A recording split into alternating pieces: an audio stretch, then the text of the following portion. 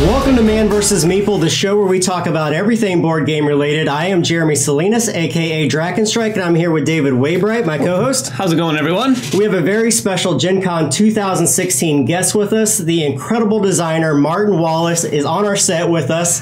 Say hello, Martin. Hi, folks. Hi there. Hi, Jeremy. Hi, David. Thanks for having me over. Absolutely. Thank you for coming. So, Martin, you've developed and designed over 40 games right now, dating back all the way to 1999. Am I right? No. Probably even before that, right? No. I thought we had this conversation. Or did I have this conversation with somebody else? No, you see, this is the problem. If you rely on the geek, it only goes back so far. But there was a time before the internet and computers. And there was? Yeah, there was, unless we are living in the Matrix. But yeah, I actually I did my first design in 1992, self-published it, which was Lords of Creation, which we redid in 1994 in a proper box format. Okay. So really, I kind of started in 1992. That's when I date things from. Wow. Yeah. It's a long time. And I think it's more than 40. I think it's actually about 70. But I don't know whether you include the expansions. So I don't know. So you've been doing this for a long time. You've had a lot of success in the industry. Tell our audience a little bit about yourself. Oh God. I mean, what about me generally? Yeah, just about you. Yeah, what got you into games? What got you started? I mean, I think like a lot of gamers, it's kind of something, when you're a kid, there's some kids who just kind of attracted to games in some form. So it's like, like even enjoying Monopoly, actually looking forward to Christmas because you get a game of Monopoly, because that's all that's on offer. But also, as a kid, when you're playing with your toy soldiers, thinking, oh yeah, if we add some dice here, we can roll some dice and do a little bit of figure gaming. Yeah, absolutely.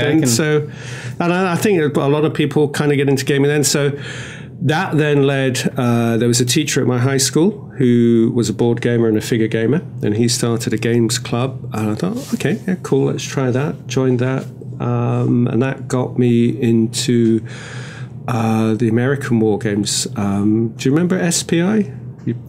Simulations Publications Incorporated. You've remember that. God, they used to turn out loads of games, and yeah, because I think the first proper game I bought was SPI's Star Force. Okay. Which that's like 13 or something. And this is a game that involves advanced trigonometry. It wasn't a simple space game. It was frighteningly complicated. It was like, oh my God. Because everything's three-dimensional. It's like a three-dimensional representation of the universe. So your ships don't move on the flat. They move in 3 dimensions, which is why you have to do you have to work out vectors and distances between places. So it's like, totally unplayable. But when was this? This is, oh God, this would be 1977. Oh my God. Like that. I was 3. Yeah. I was a little older than 3, but I wasn't doing advanced trigonometry. Yeah, I mean, it helped me with my math. It really did. It's like, because understanding that, it just really helped me with my math. That's a great point. So got into those kind of war games, did some figure gaming, joined the local figure games club. And then when I got to, we call it sixth form. So this is college you go to, like 16 to 18. So we call it sixth form.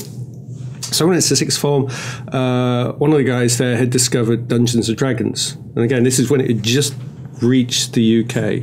Okay, so it wasn't the original white book; it was the blue book. It's kind of the second edition of D&D. So this is the point where you couldn't even get the dice. So there were no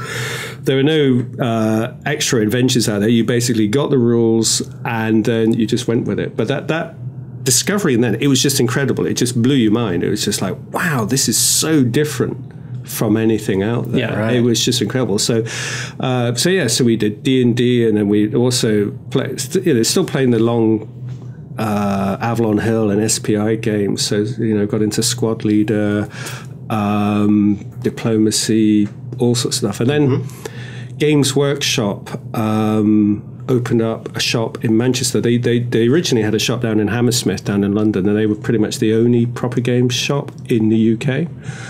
And then, so if you were into games, everything, you pretty much bought everything by mail order. You couldn't walk into a shop and buy a game. It was all mail order.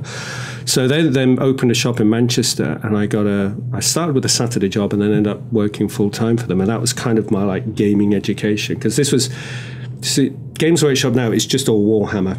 It's just, we do figures, we do this. But then when they first started, they did everything. So what, were you designing games back then? Oh, God, no. What were you doing for them? I was just working as a shop assistant. Okay. Oh. But this is the old Games Workshop of Ian Livingston and Steve Jackson. Okay. So they made their initial money because they were the sole importers of Dungeons and Dragons. So they got...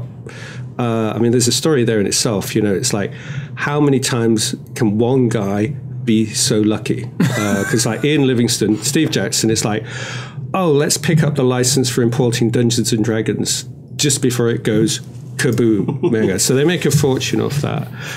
They then think, oh, well, why don't we do some of these kind of adventure books, the fighting fantasy adventure books? Kind of like the Choose Your Own Adventure. And it's kaboom. And then Ian Livingston, I think I'll buy a computer company. So he bought a computer company just before they released Lara Croft. And it's like, he's so lucky. It's just, it's not fair. It's just, you know, once would be fine, but 3 times, like, oh yeah, I'll just buy that. Oh, it's gone mega again. Yeah, enough, right? Yeah, it's just, but this is a shop and it had everything. So I could spend my days just looking at all these different games, you know, war games, fantasy role-playing games. So it's a good grounding, because it's certainly an issue nowadays. You know, you might come across somebody who said, oh, I've designed this game, it does this, and then they think it's original. I think, actually, I've seen that before. That's been done before. Yeah.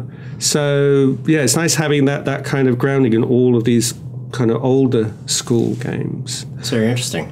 So when was it that you really started in full designing games? Well, I kind of... Was that 1992? I kind of drifted away from gaming for a while. I went back to college, got a degree, then trained as a history teacher. And for a while, I kind of just wasn't doing a lot of gaming. And then for some bizarre reason, around about 1990, it was just about the time of my first child arrived, I thought, I fancy being a game designer. And I have no... I don't know, it may have been God telling me, I don't know, or it just may have been a random thing. And it's just, I thought, I fancy being a game designer. That's interesting that you were a history teacher. Did that have a role to play? Because typically your games have fallen into 2 categories. The construction of railroads, which you're famously known for, and then the rise and fall of civilizations. Yes. I mean, those seem to be the 2 areas. But recently, in the past several years, you've started to venture off into some games that have really become popular. Games like London, Discworld, Study of Emerald. Is that by choice, or is it just a change in design direction?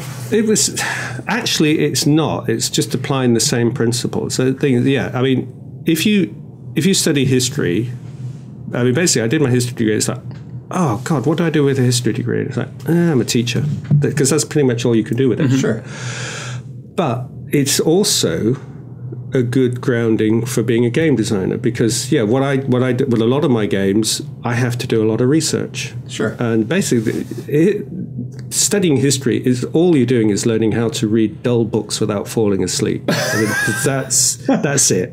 You know, if you can stay awake, then you can do it. So and it's that same principle. You when you're studying history, it's like you have to read all this stuff and then you have to condense it. You have to say, right, pick out the main points and present them in an essay. Sure. And a board game, you're doing the same thing. You're reading a whole lot of stuff and then you're trying to pick out the key points and then present that in a board game form. So there is a crossover. There is a skill set that you gain through the study of history that you can apply to design of board games. Sure. Now, when you're talking about going in different directions, I'm not. The way I approached London was exactly the same way as I approached Discworld, which is you do the research, you pick out the key principles, and then you apply them in the game. It just happens that London, you're reading actual history, and Discworld, you're reading stuff that's been made up. But in one sense, it's actually no difference. Sure. You know, you're trying to take the central elements from the Discworld universe and say, what are the important things? What are the core things that need to be represented in this game? And then how do we model that? Sure. So do you see more, because like Jeremy said, some of the themes of some of your, at least on a theme level, of the more recent stuff has been less in the way of civilization building, and like even the most recent Via Nebula. Yeah. Well, I think has a lot of the spirit of some of your earlier games. The theme is very unique and different. As well as the Hit Z Road, which is coming out at Gen Con as well, which I've just seen a little bit about. I haven't been able to play that one. But no, neither have I. I have no idea what they've done to it yet. So I'm demoing. I think I hope I get the rules right, because that'll be embarrassing. I mean, Via Nebula, it doesn't quite fit. I mean, the thing is, Via Nebula, I mean, anybody who knows my games to say, this is based on Brass and Age of Steam. And you're right. And it's basically taking the element of Brass of opening up minds, creating resources that any other people can use, and I tried to present it in a more streamlined manner. So yes, in that case, there was no studying required. It is very much based around the coming up with a set of mechanisms. I mean, the theme itself was applied by Space Cowboys. I didn't say, it's going to have pink pigs in it and stuff like that. They did all of that. Sure. So that's kind of an exception to that. But in a sense, though, it is derived from a game where I had done a lot of research. But see, the way I see it, I mean, some people can be kind of critical and say, this is just a dumbed down version or something. And I kind of think, well, in the real world, it's like with motorsport racing. I mean, you don't have Formula One over, but in Europe you have Formula One, and you have these very expensive, high performance machines which whiz around the track at 250 miles an hour or whatever, and you think, well, what a waste of time. But the thing is, there's a lot of technology that's developed to do that then finds its way into your standard cars. It's dumbed down a bit, but it's tested there, and then it spreads out into general cars. And I kind of, it's a similar thing here. You can have your high performance game, which is going to get a lot of critical success, but it's not going to make you a lot of money because it's only going to sell to a small number of people, because that's the nature of more complex games. But you can take elements of that, the things that you think are the good things, and you can put them in a form that is going to appeal to a wider market. Yeah, so Via Nebula, one way to look at that would be maybe sort of the essence of Brass. Yes. But in a more accessible format. Yeah. Yeah. It's definitely compelling to me as well. I mean, I play a wide variety of games, but I am a sucker for that sort of presentation. So I've played 1.5 games of Via Nebula before we started filming. Yeah. We have a couple questions for you that have come from some of our audience members that watch our show. I don't know if you're going to be able to answer this question or not, but I'm going to try. Okay. There's a lot of people that debate, is Brass your best game? Is Age of Steam? Is Steam? If you were to leave one legacy, if you were to say, this is the best game I've made, this is what I want people to remember me for, what would that game be? Oh, that's a difficult question. Yeah, it's like picking your favorite child, right? Yeah, exactly. I see, the thing that... See, part of me would have said Age. I think Age of Steam was like the first game that really kind of... It didn't necessarily do big in sales, but it was like a proper it was a critical success. And compared to the other games we were doing at the time, it was successful because we actually did a reprint. I mean, things like Princes of the Renaissance or Empires of the Ancient World, all of those games, we did one print run and then that was it. We were done. We never got enough sales to do another print run. And Age of Steam was the first game we did where, oh my God, we sold out. People want more. We'll do another print run. The problem with Age of Steam, though, is kind of like, the well's kind of been poisoned because of the issue between myself and John Borer over, because I don't know how familiar you are with, but there was a whole nasty, messy thing that happened with that. So you've ended up with, so basically that game has now continued to be published, and I don't get a cent for it. I mean, effectively, the game's been stolen from me. So it's hard to be fond of something that's been taken from you. Sure. Yeah, I mean... It's... Yeah, I would 100% agree. I can imagine being creative. I mean, it seems like you're a very creative type person, and losing that license or losing that ability to claim it is, disappointing. So in a sense, but still, what is it? My favorite? I'm not sure. I mean, Brass. See, with Brass, that was an old one because when I designed the game, I thought, well, this is okay, but I don't know how it's going to do it. So I was quite amazed when it became really popular. I think, didn't see that coming. For a while, I always thought Automobile was my best design because I just liked the cleanness of the system. Automobile is kind of I feel like Automobile is one of your best games because it's kind of a war game mixed into a very strategic card game. Because it's very combative. It can be very combative trying to get to certain places on the board. That's a phenomenal game. I have not played Automobile. Yeah, you got to play that game. It's a thinky game for sure. A very thinky game. But at the moment, because I know we're going to be plugging later, actually at the moment, my favorite game is this one, A Handful of Stars. Why don't you show that to the camera? This is part of your Few Acres of Snow type mechanic, right? Yes. Okay. Yes. But this one's coming out when? We'll be publishing this later this year. Don't pin me down to that. It will not be available for Essen. Okay. I'm going to be running demos of the game at Essen. Okay. So if people want to play it there, they can play it there. Absolutely. If they get there quick enough. But it'll be sometime before December. Okay. But the thing, I mean, this has been in development for about 4 or 5 years now. So it's not a quickie. It's not like something I did last week. Sure. Because some of the games it's like, I did this last week. Right. And but this has been on and off in development for quite a while now. So I spent a lot of time kind of knocking the rough edges off. And, and when I play now, it's like I don't get tired of playing. You know, some games, it's like, I'm kind of done with that now. But every time you play this, it's a different board. And it's just weird. It's like, wow, I'd not seen that board formation before. And the thing is, you'll never see it again. Because of the way the board works. You will never see the same map. And it does throw up really interesting situations. And this is built off the same engine of A Few Acres of Snow. Yes, it's got the same. So you've got the same deck cycling thing. So where I think it really scores over A Few Acres of Snow is in A Few Acres of Snow you don't generally have a position that you control locations, but the position of your army is nebulous. It's wherever the fight is, that's where you send your army. Whereas in A Handful of Stars, your spaceships are on the board. They have a position. And when you want to move, you got to pay energy and you got to move them to where you want them to go. But what it does, it means with combat, the thing that makes it interesting is when you attack somebody, there's this kind of seesaw battle. It's kind of a tug of war.